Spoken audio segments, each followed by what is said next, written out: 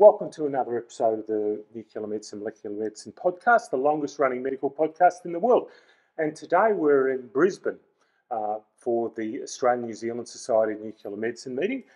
It's nice to be back in person and to get another podcast out. Haven't done one for a little while. And we've got Ken Richard Bell, who's going to talk to me about something that's got nothing to do with imaging, really. Correct. Yeah. Right. Everything to do with nuclear medicine. And it's one of the oldest concepts that's been done in nuclear medicine, but one of the longest overdue.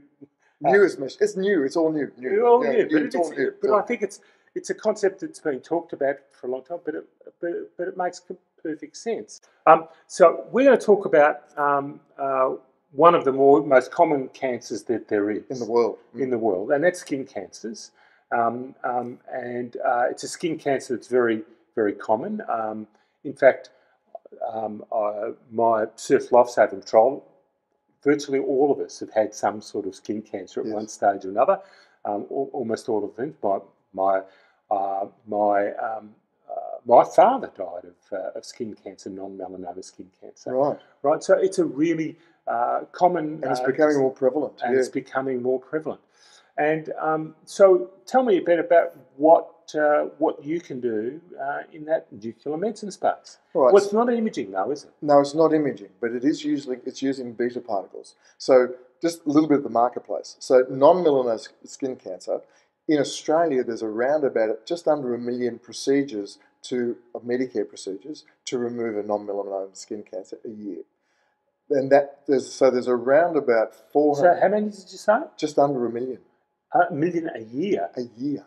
Well, the population of Australia is only 25 million. That's 1 in every 25 people. Correct. Correct. Wow. So, but you've got to assume that could be 1 or 2 treatments per person. Sure. So, and so it comes out. But the thing is that non-melanoma skin cancer is the biggest cancer in the world. Yes. In Australia, we are super big. Yes. In that. Queensland's the worst. Right. So Queensland's bigger and better than everything. But it's one of the things that we need to do is we've got to address it, because specifically with people who are immunologically challenged, squamous cell carcinoma becomes life-threatening.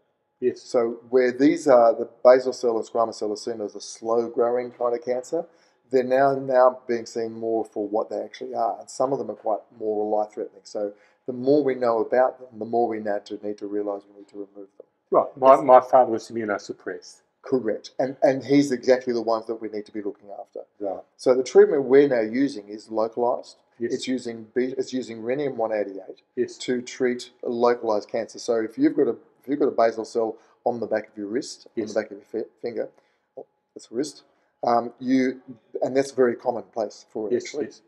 You put a little bit of plastic on to protect the skin. Yes. We put a paste or a paint full of Rhenium 188. Yep. Excuse me, on the paste. Yes. On the lesion. We leave it there. It'll be about 45 minutes, an hour. Yep. We then take it off. Yep. And that's the treatment.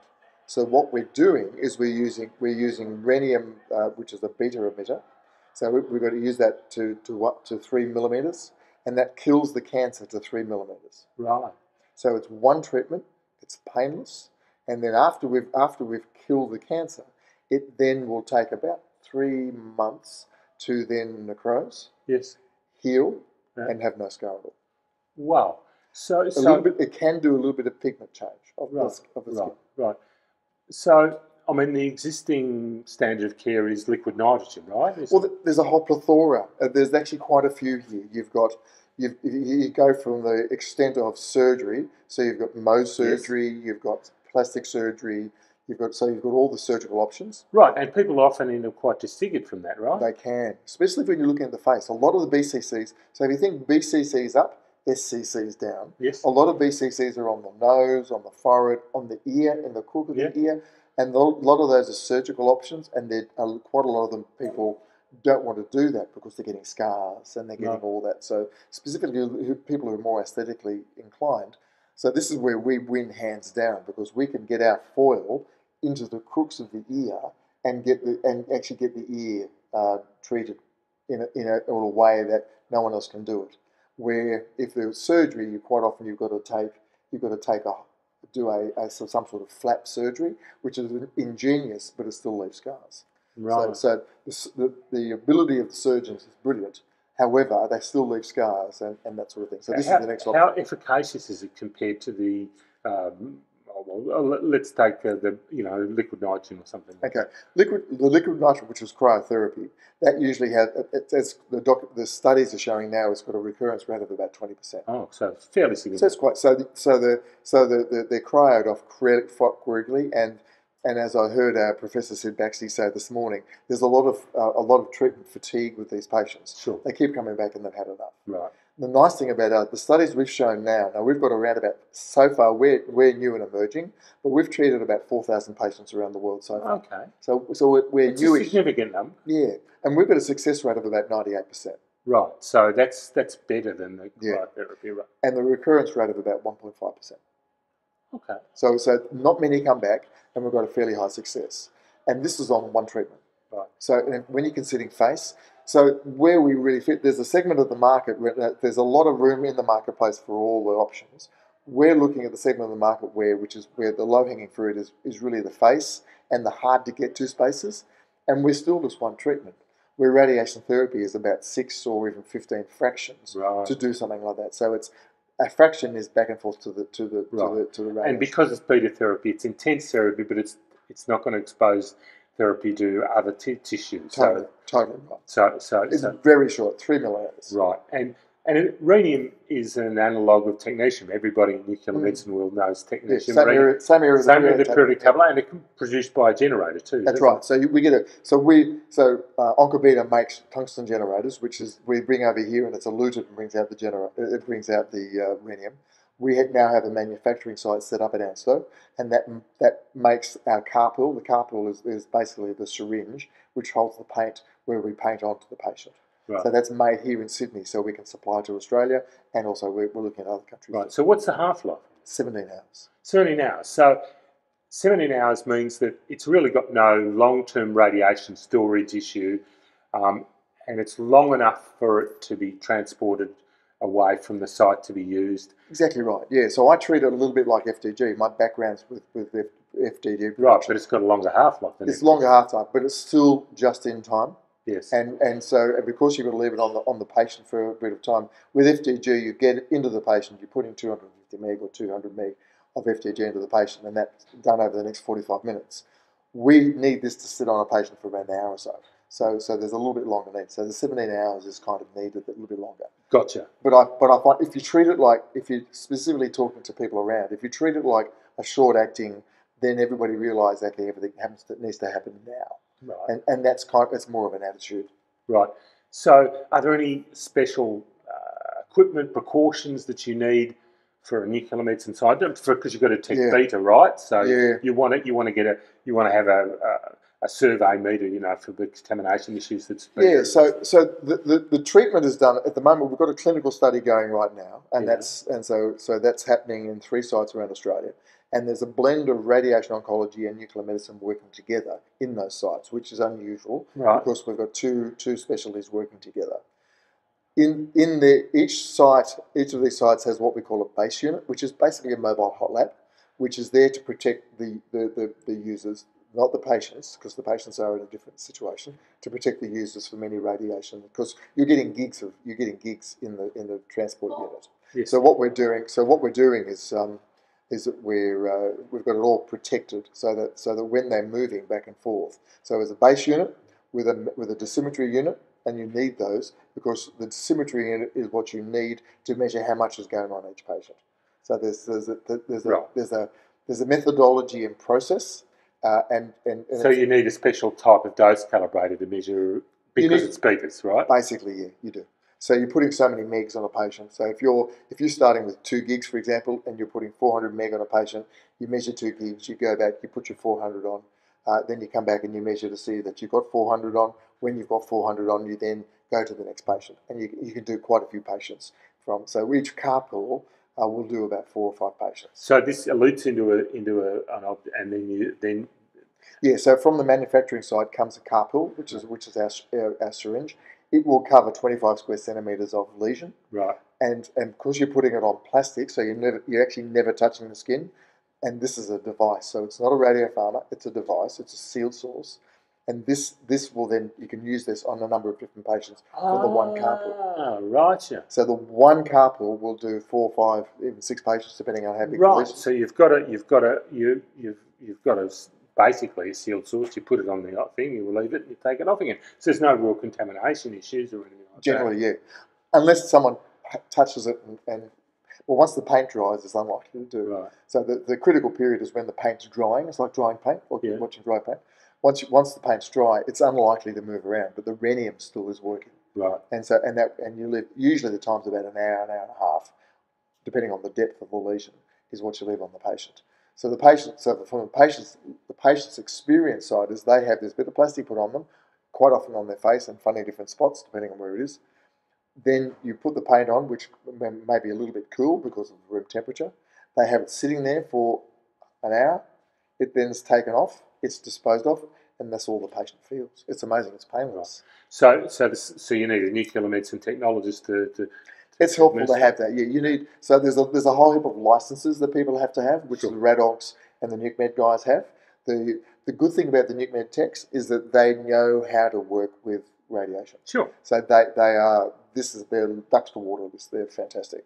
So the NucMed tests we've got working on the study we're doing now, I get them working the machine, and I get the doctors doing the painting. So right. It's very similar to a technetium elution, and well, the techs actually don't do any eluting at all. It's all done. We do that in the manufacturing. Right. So they get the carpool, and it's all about getting that carpool onto the patient safely. Right. And so this is ideal for really a skin clinic, right? That's kind of where you're going to use it. Yeah. So the difference thing is here, skin clinics and that sort of thing are key. So if you're talking nuclear medicine or radiation oncology, radiation oncology have got a good relationship with dermatology. Yes. But nuclear medicine outside melanoma have no relationship with dermatology at all. So there's a link we need. There's a whole level of referral we need to build. Right. So the work with the Radox and NucMed together is actually quite a nice little starting point, so that we can then, as a company, we'll go and talk to the dermatology and radiation oncology to build the referral pathways. Once those referral pathways are built, the marketplace, as you know, it's huge. So we just need to be able to then drive that into these yeah, it's a huge market. I mean, I'm liable to have it myself. I mean, I've had things cut off and things, various bits and pieces. I mean, I think I think I'd rather have that done than have have scarring and so on, bits and pieces. So yeah, that makes complete sense in terms of that. So we're going through the process of going through Medicare approval. Yeah. And that's a whole process that we're working through now, and we're several steps into that process. So we're hopeful that we'll have Medicare by the end of next year.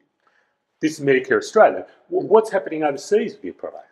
In Germany, it's currently that's our parent company. It's currently funded over in Germany, and it's currently used. So we've got studies going over there, and it's used. So this is new around the world. So how many are in Germany? How many studies do you know in Germany? Oh, well, there's been a number of studies done in Italy and Germany and Europe already. So that's where our 4,000 patients are coming from. Right. Plus, we've got sites in England, Austria. We've got a new one starting in South Africa, we've got a site. South Africa's got real problems with that as well too. But the US has got to be a big market, so surely. We're as a company, we're looking into the US as well. It's tough to get into the US market because of regulatory things. We've had that with the other Australian company. Correct. Who tried to bring in Technigas. It took 40 years to get through the regulatory process. I know. They used to be next door when I was at PetNet. They were my next door neighbours. Right. So let's hope that doesn't happen. Well, so we're investigating the pathways right now. So we're talking to different companies who we can work with to potentially work with them. Well, maybe you want to aim it as a medical device rather than It is a medical device. There you go. Exactly. So one of the confusion points here, which we have, everybody seems to think we're a radio pharma. We're not. We are a device. We're a seal source device. Full stop. End of conversation. That changes the whole. Well, it makes the regulation easy, surely. It makes it easier. So, but when we're talking to a lot of our CROs and people doing the work with us, they're so used to working with radio pharma like FDG and that sort of thing. So it's kind of almost, it must be a radio pharma. It isn't. It is a sealed source device. Right. But I'm thinking, this is a no-brainer. I mean, I think lots of places, particularly if you've got a nuclear med clinic that's already used to doing therapy and other bits and pieces, you deal with your local skin clinic and you set this up, wouldn't you? I mean, absolutely. It fits beautifully with theranostics. Yes. Because theranostics, anywhere where they're doing treating. So theranostics, you're doing lutetium and all that. Well, everywhere's doing treating. There's going to be nowhere in Australia that hasn't got a skin clinic nearby. Correct. So, but we need to set it up right. So you're absolutely right. So I'm trying to sort of go, because we're getting a lot of interest, and a lot of people are saying, oh, we want to do it. There is a little bit of barrier to entry because we've got to get the base unit, we've got to protect people, we've got to do all the right things. You've got to get all the right radiation licenses. But exactly. Most techs, I mean, like myself, we've got a therapy license, we've got a diagnostic license. It's actually not the techs. It's the facilities and getting. So the licensing, we've got to make sure they're right. Right, but it's got to be on their management license and all that sort of stuff. That's right. That's right, but it's easy enough to get it on your management license. It is. It's just an application. It's actually really simple. Yeah, particularly for a sealed source. Yeah. And we're new, so everybody's interest because it's new. But then it's a matter of we've got to get the base unit, and it's the development of the referral pathways so that we've got reasonable business. So from a business perspective, you need to be able to get your patients about six to 8 in a session, and then that makes it financially viable. Because we're not cheap. So because of the way the car pills are made, you're better off getting it so you're using about at least two car pills to make it financially viable, and you're charging the patients in that space. Right. So that makes it viable. So we've really got to make sure that we've got enough patients flowing so that we get a regular flow of business. So I'd much rather work with a smaller number of facilities, people who are willing to be out there and do. So work with a smaller number of facilities so we can develop up a really good momentum and good credibility, because credibility at the moment is critical. Yeah. We've got another year and a half before Medicare comes along. Yeah. So if we can build up the credibility in addition to the study, and there is a market of patients out there who have had so many we've had so many cryos that they're going, oh, if I can just do one thing to pay this and get it done and leave it there, fantastic. Which is kind of a little bit of that market that we're looking to. Where I'm trying to stem the enthusiasm a little bit so that we can set it up right. I want to make sure we set it up. We're not a fly-by-night unit. Right. We've invested in a manufacturing site in Sydney. Yeah. We're investing in we're talking quite a lot of money is going into investment into the manufacturing. We've put about $5 million worth of dollars into this clinical study we're doing. Yeah. So we're investing in Australia, and we're investing in the marketplace because we want to do it right. We want to set it up right so that we're getting... But on the other hand, it's pretty simple. And as far as clinical trials go, $5 million has to be the world's cheapest clinical trial. Yes, my wife works for the CRO, and she goes, anything below $11 million, we don't even look at. Yeah. So so you're absolutely right. But it's a lot of money for us. It's a lot of money for us.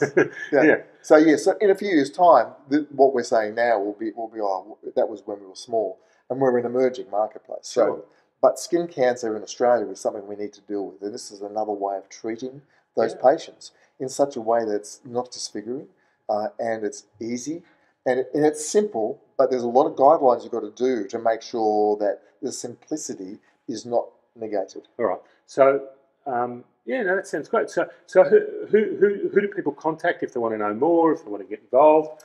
Obviously me. Yes. Obviously. And I'm Ken Ricard Bell, and I'm sort of, you can find me on LinkedIn and that sort of thing. Are there any papers and presentations that you could point people to? We do. So at the conference here, we've got a number of clinical studies, and we've got numbers of clinical studies which have been from overseas and the previous studies. We've got a bit of information about the EPIC skin study we're doing in Australia now. Yes. Plus, we've got a lot of information about sort of how the whole. So has this been published in yes. Which journal?